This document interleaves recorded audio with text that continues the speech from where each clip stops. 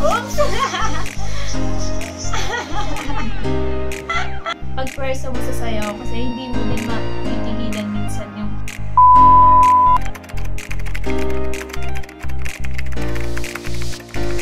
Yarabanan yung sayo, channel JessiMae.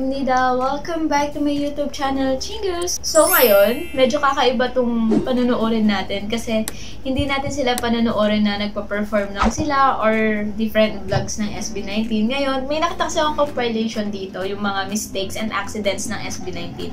So, i-explain ko lang based on my experience kung bakit may mga mistakes pa nagpa-perform. As a performer and athlete, based on my experience, okay, opinion ko lang to, minsan kasi pagod sa practice, nasobrahan ng practice, nangyayari yon, possible yon pag nasobrahan ka ng practice. Minsan, hindi ko alam kung sa akin lang nangyayari yun Pag nasobrahan ka ng practice, minsan mas nagkakamali ka. May mga biglaang changes sa mga steps, may mga biglaan ngayon, mga kailangan mag-adjust, ganon. Especially, mahirap mag-practice pagka may kulang sa isang member, ganon, kasi big adjustment yon. Tapos, minsan exhausted ka sa practice, kaya pagdating sa mga performance, minsan pagod na yung katawan mo. Yung muscle memory mo, nandun na, pero yung physical mo, minsan pagod na. Yun yung mga, some of my explanation lang, based on my experience lang to Tapos, ano pa ba? Minsan na-overwhelm ka dun sa mga tao na nasa harap mo. Pero good thing sa akin, hindi ko sila masyado nakikita kasi wala akong salamin. Wala po yung mata ko, hindi ako pwede mag-contacts. Kasi meron akong astigmatism. So, bawal mag-contacts. Pero, pwede ka mag-contacts, pero mahal yung contacts niyo. Kaya wag na, tiisin ko na lang kahit hindi ko sila nakikita. And, feeling ko minsan, overpower yung movement mo, kaya ganon, may mga ganon sa akin based on my experience lang, dahil hindi naman ako kumakanta ba sumasayaw, kasi sila mas mahirap, sumasayaw sila, kumakanta pa sila, diba, total package yung kanila, kaya ayun, yun, feeling ko, yun yung mga isa sa mga rason. So yun lang yung mga konting explanation ko, pero mamaya siguro madadagdagan ko, pero tignan natin, excited na ako dito kasi kilala ang SB19 sa pagiging synchronized nila, diba, tsaka alam natin na grabe sila mag-practice. Pero yun nga, isa din yun sa dahilan na nakakapagod. Pero kaya ang maganda kung bakit ka nagpa-practice ng madami, dahil pagka nag-practice ka, kailangan bigay todo ka talaga. Kasi para pagdating mo ng performance, hindi ka na mangangapa. Hindi maganda kasi yung nagma-markings lang For me hindi maganda yung nagma-markings lang. Kasi maninibago yung katawan mo pagdating mo ng performance. Yung hahatawin mo lang sa performance, iba yung dating. Kasi sa kanila, mahirap to. Group sila. So, kailangan ko ano yung level ng isa. Like, parang doon lang yung movement din ng iba para synchronize. Kasi mahirap talaga yung sumayaw na synchronize. Kasi sa ballroom, madali lang mag-freestyle or gumawa ka ng different movements pag nakalimutan mo yung steps. Kasi yung partner mo, nandyan naman, nakaalalay din sa'yo. Like, kayong dalawa lang yung nagko-connect. Ito kasi ang dami nyo, diba? Group talaga to. Kaya, ayun, excited na ako. Tingnan natin kung ano yung meron dito sa mga video na to. Ang galing nung nakakita, in fairness. Ang galing yung mata niya. Siguro dancer to or performer din siya. Pero, let's see. So, let's go.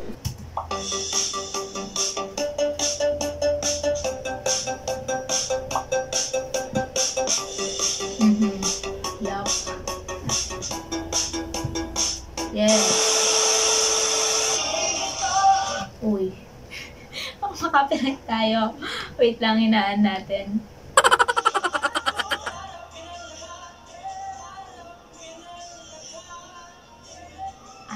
Okay. May mga ganun talaga. Lalo na yun, kumakanta si Stel. Kaya minsan, ano yung utak mo, diba? Di mo alam. Yun yung maganda sa, sa mga group na ganito. Like, ang galing nila, paano nagagawa yung kumakanta sumasayo.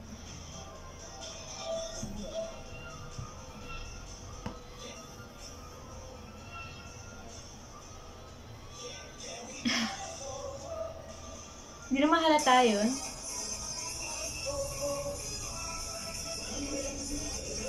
Uy, medyo nakalimot si Kendall, pero okay lang yung, hirap ka din talaga noon.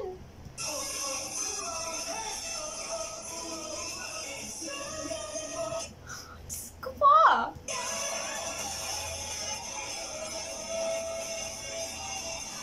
Josh. aminin natin, mahirap talaga ang steps ng BTS. Kaya normal na magkamali.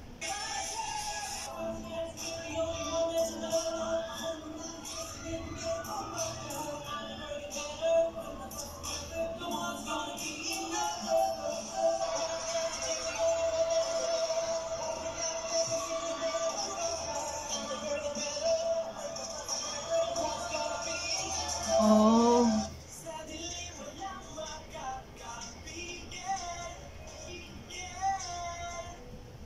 Oh, wait.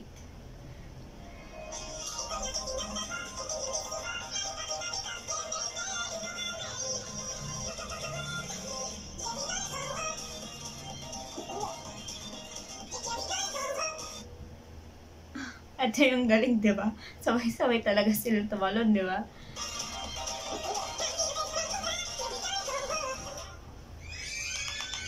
Hindi naman tayo mga mistakes eh. Maraming salamat. Welcome to the program. But let's do it again, boys, because I wanted... Nakabukas! Oh! Nakabukas pa. Some dance, okay? Yan yung mahirap. Pagka nagpo-follow ka talaga nagpo-perform. Kahit ako, feeling ko, hindi ako papalagay pag ganyan eh. Josh, welcome to the show. Stell June, and Justin Ken. Maraming salamat sa inyo. Okay lang.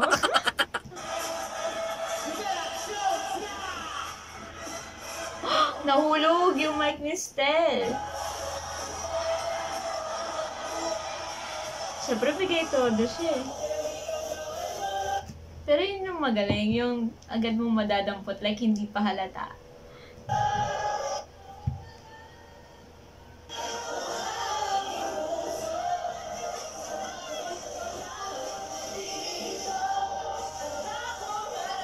Alis na naman yung costume.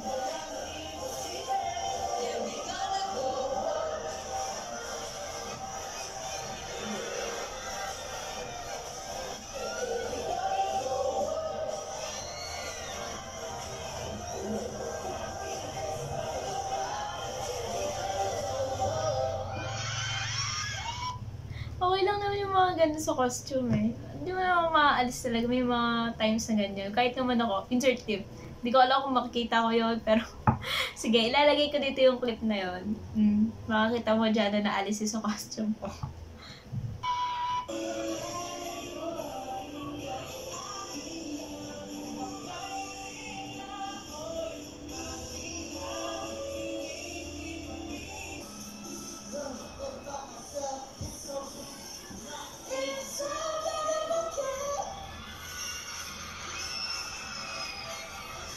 Oh, okay lang yan. Ang mahalaga, kahit nagkamali ka doon, makakahabol ka. Hindi ka mawawala doon sa mga ibang next steps, ganun.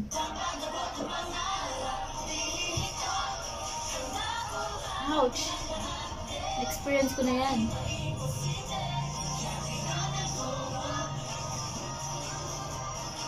Sakit yan. Ngayon napatingin sila. Si Ken napatingin.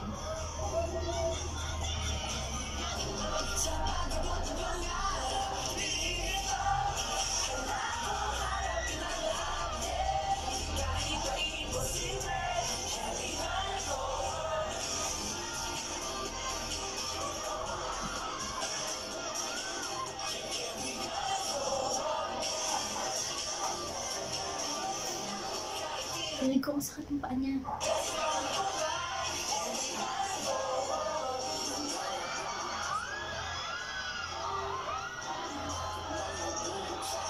Ano yung forma nun?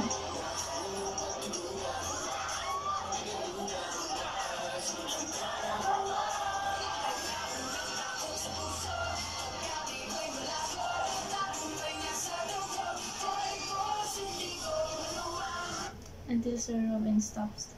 Oo, kasi masakit talaga yan.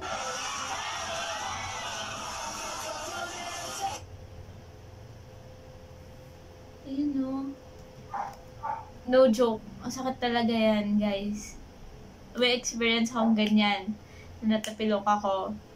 Tapos, meron din ako na nagpa-practice kami, yung legs ko nahatak ng kasama ko.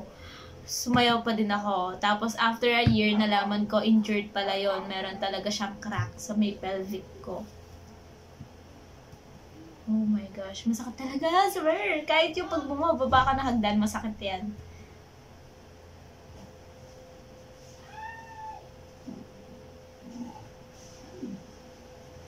Baka magtaka kayo, nakamute po yung music kasi for sure na-copyright siya.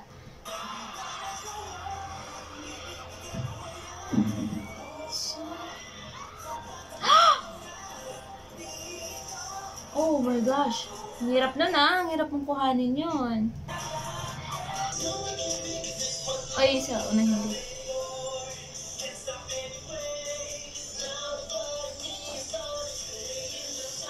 Madalas sila nalalaglagan ng mic.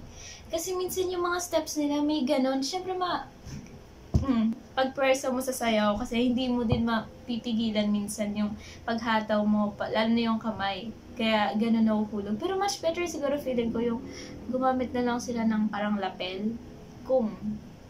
Depende lang ha. Pero mahirap pala pag lapel. Na-realize ko lang. Talagang mic talaga yung ginagamit. Pero kung ngayon wala na ako masyado nakakita ng mga aksidente nila. Doon lang sa Wish. Doon sa... kay Ken pala yun. Kay Ken. Thank you sa mga nag-correct.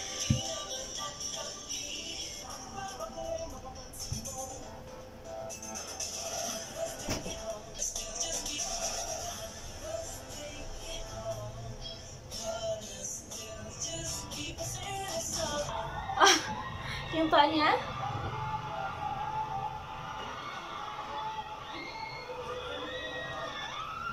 Oh no, oh no, oh no, oh no, oh no. Whew. May mga ganyan talaga sa mga kalimutan mo ko sa kalalabas sa stage.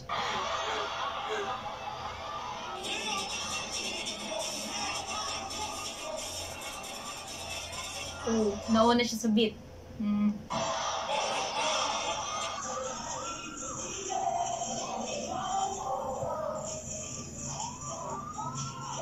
Wala siya.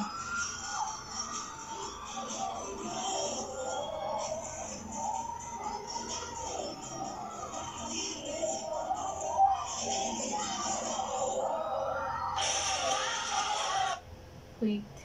Okay. Let's continue.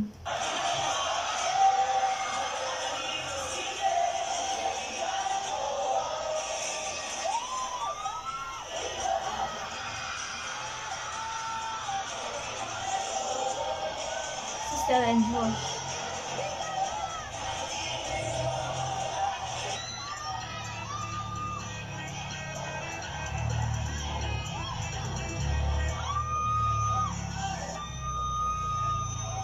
Oh, wala siyang daanan.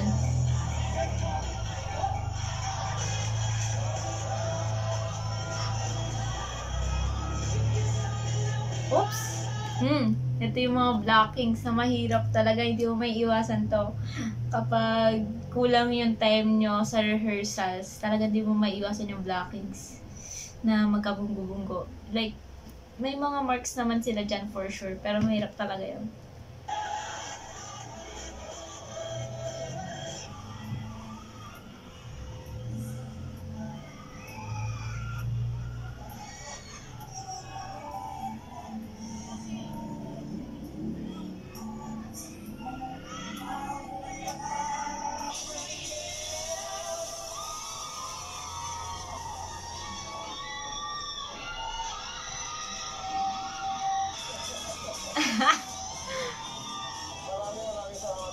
Oops!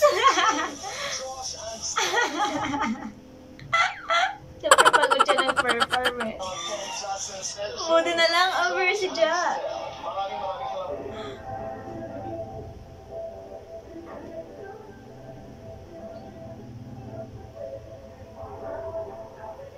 Oops! Baligtad.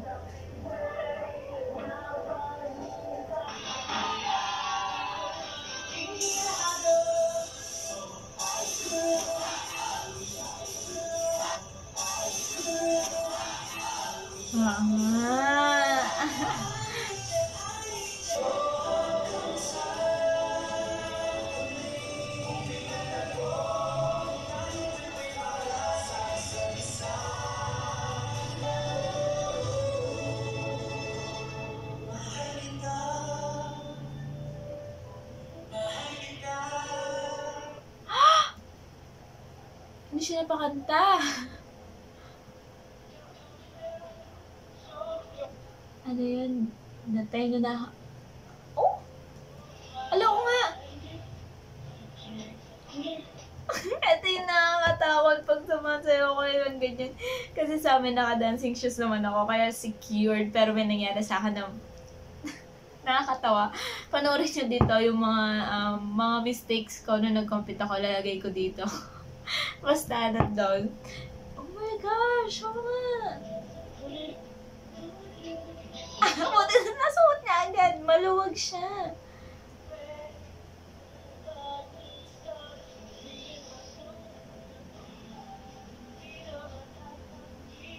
Oops, si Justin. Tinulak na yun.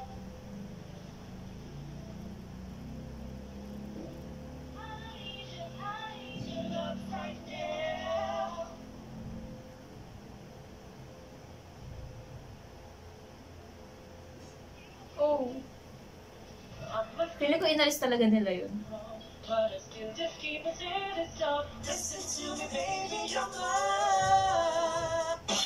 Oh. Aware na kasi pinuno eh.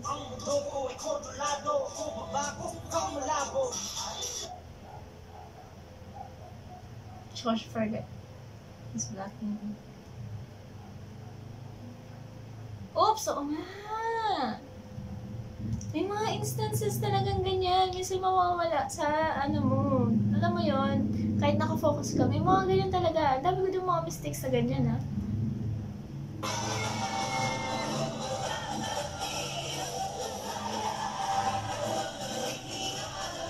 Oops! Okay na yan. Nangyari din sa akin yan. Madami ako mga ganyan. Pagka, lalo na naka-heels ako na, sub-sub ako. Gano'n din talaga maalis yung mga ganyan. Swear, sir.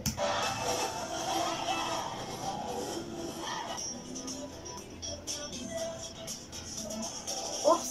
Hindi na lang.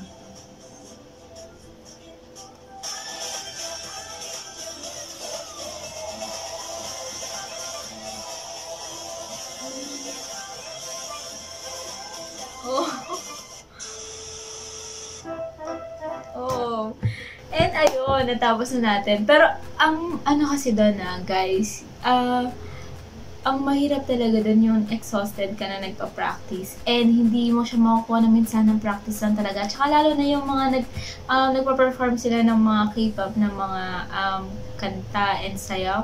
Sobrang hirap talaga ng mga steps ng K-pop. Parang yung mga steps din nila. Kaya isa din yung sa nakakatulong sa kanila. Nag-i-improve sila. Like, before pa naman yung mga video na yun eh. Siyempre, di mo pa naman ganun kagamay. Tsaka hindi naman yun nga. Sabi ko, hindi minsan ng practice makukuha mo yun. Sobrang hirap. Kaya nakaka-proud nga din sila kasi nakukuha talaga nila yung mga steps. Kaya nagkakamali sila. Like, mahirap talaga siya, swear. Lalo na kung hindi mo genre yung gano'n. Sobrang hirap talaga niyang practicein. Kaya minsan, may mga changes na steps naman. May mga difficult steps na pinapalitan na lang, gano'n. And isa pa, yung boses, pwede mo siyang i-lip-sync. Pero yung pagsasayaw mo, hindi mo siya pwedeng i-cover. Kaya, kailangan, alam mo yun, practice. Hindi mo siya pwedeng dayain yung sayaw mo. Kaya yun yung mahirap. Kaya sobrang galing kaya ng SB19 kahit ganyan. Noon pa naman, yun nga, sabi ko noon pa naman yung mga pagkakamali na yun. Kaya nakikita naman natin ngayon yung mga improvement nila. Tsaka hindi maalis yung mga ganyan sa mga performer. Yung sabi ko naman, tinina kung ano yung mga dahilan. And yun lang yung mga isa sa mga dahilan kung bakit nagkakamali yung mga performer. And kung may mga suggestions ka, and kung performer ka or what, kung may idea ka, comment mo kung ano yung nafe-feel mo, kung bakit yun, may mga pagkakamali, mga ganun. Talaga maalis yung mga ganun, guys. So, ayun, that is it for today's video, guys. Please don't forget to like, subscribe on my YouTube channel, and click the notification bell down below. And I'll see you guys on my next one. Bye!